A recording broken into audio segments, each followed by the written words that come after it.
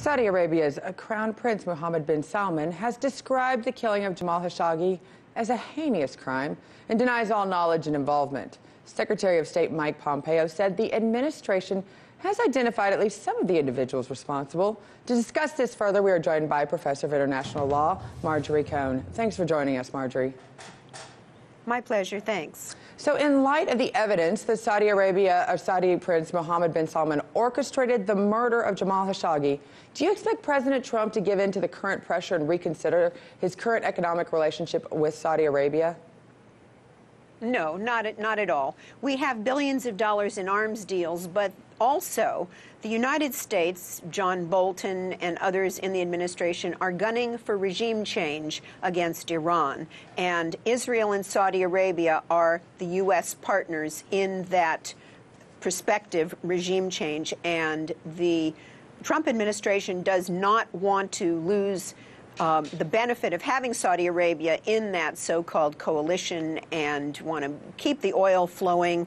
Also, Trump pulled out of the Iran deal, and that means sanctions against Iran are going into place. Yesterday, the Treasury Department put new sanctions, levied new sanctions against 9 individual Taliban members who were, and their so-called Iranian supporters. So I think that they are laying the groundwork for some kind of intervention in Iran. It's not clear whether it's going to be armed intervention.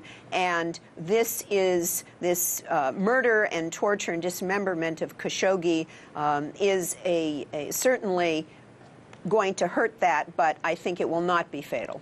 Well, can you say that what has happened with Khashoggi has basically put the spotlight on Saudi Arabia and American relations, as well as all the other little intricate roles that most people were not aware of until this happened?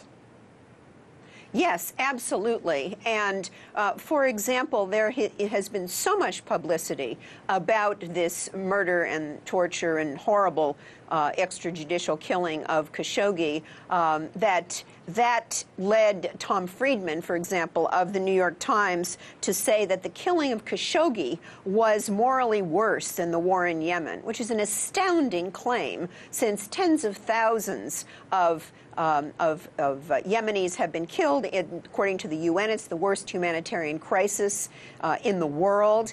But this is not unusual, because in 2009, Vicky Duvall, who is a former CIA lawyer, told Jane Mayer of The New Yorker that people are a lot more comfortable with a drone strike that kills many than with a beheading or throat slitting that kills one. And one of the problems is that we don't, because of the media, we don't see the images of the children killed with U.S. bombs in Saudi Arabia. We don't hear the stories of the survivors. It's not 24/7 on the news the way a hurricane or Khashoggi or these latest mail bombs are. And so I think that it's really incumbent upon the media to show people what's happening. It was during the Vietnam War when television captured what U.S. bombs were doing to the Vietnamese people and the anti-war movement and other developments that turned people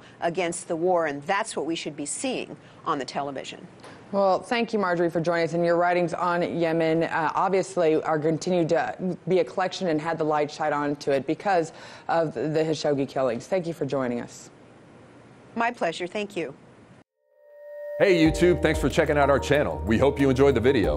We have tons of content for you just like this. For more of RT America's one-of-a-kind news and analysis, be sure to subscribe and never stop questioning more.